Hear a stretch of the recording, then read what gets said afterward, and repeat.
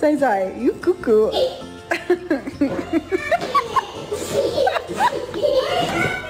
my god.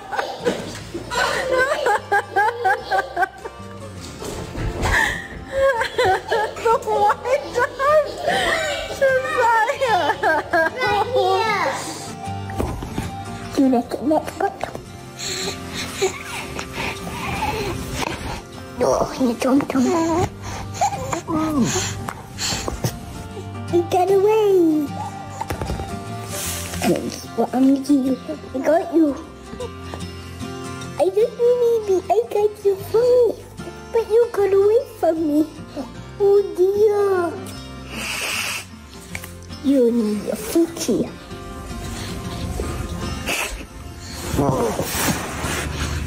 You want your feet on my leg? I feel like you guys don't even know what our bedroom looks like because I never do stories in here. This is one of the rooms in our house that was not renovated in the remodel, so it still needs a lot of love. And typically, I'm the type of person that, like, the kitchen has to be perfectly clean every night before we go to bed, but our bedroom becomes like the overflow of the chaos. Like, I didn't want this one. okay, Rad picked first. Sorry, gotta be decisive. What do you think? What's the best part? Broccoli stink bomb. Broccoli stink bomb? Yeah. So the question is, what is light therapy? And I wish there was like a super simple, well, it could maybe be simple. It's the effect that light has on the body. Mentally, physiologically, physically, all the things. And we're so separated from ourselves and from being able to like feel life that we just don't recognize or realize the effects of light anymore.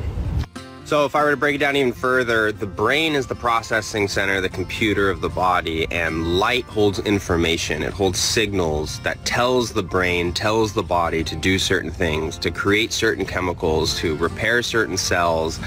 It's all an information game, and it's all being processed up here. That's why the mind-body-spirit connection is it's unseparable. They're trinitarianly tied together. You cannot separate one without the other, and you cannot have one necessarily without the other, at least not fully. But it's all just so amazing. But yeah, light's I think it's kind of like it's a forgotten reality somehow. It's like you forget the ground you walk on because you're so familiar with it. So if you want to unpack a whole nother layer to this, open up a whole nother conversation, you know, why is Jesus referred to as the light of the world? That's where it gets really fun and interesting, but that's a whole nother conversation maybe we'll save for a podcast episode.